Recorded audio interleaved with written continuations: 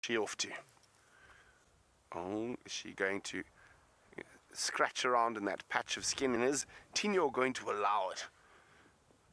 So far it looks like he really doesn't mind.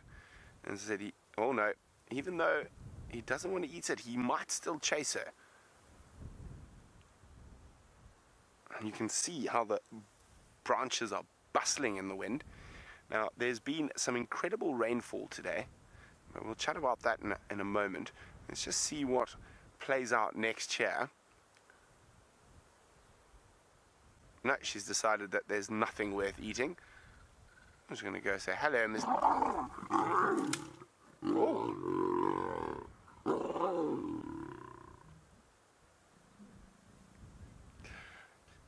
That was very interesting because she came round to just literally do that face greeting, and I don't know whether she caught him by surprise, but that turned very aggressive very quickly. Now see the submissive posture she's immediately taken after giving him a good smack. Oh, poof. Yes, do you have blood in your nose after that, mister?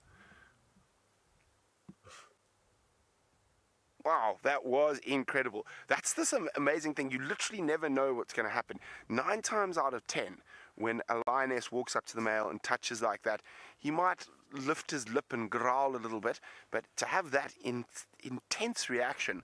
Now, I'm theorizing here that probably that intense reaction is because, yes, he is now watching Mfumo. The authority is lying not too far away.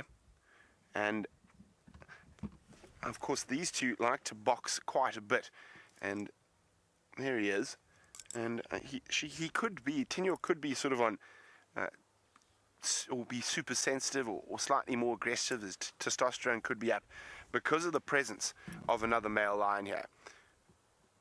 I think he's gonna lie down now. Oh, foof, tired kitty.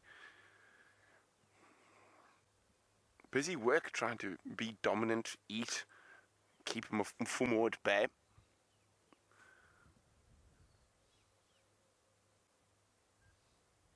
Wow, that was pretty awesome.